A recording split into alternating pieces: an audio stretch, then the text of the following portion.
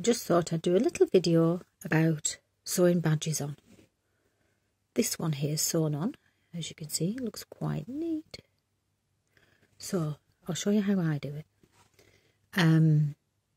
I've got my yarn double through my needle and knotted the ends together, and then where I'll start, I'll go up the back so that my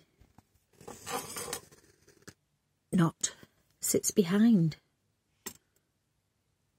out of the way. So now all I do is get a little bit of the jumper and go up the back of the badge.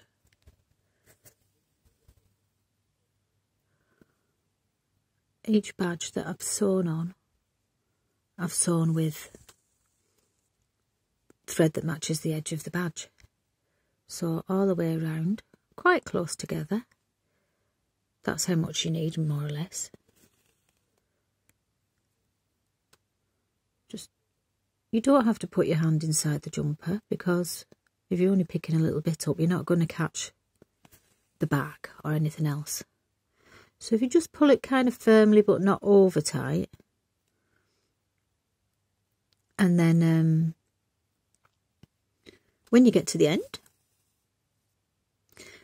I would go through a few times and then maybe hide the end of your thread a couple of times along the edge of your badge. So as you can see, you can't really see them stitches. They're quite hidden.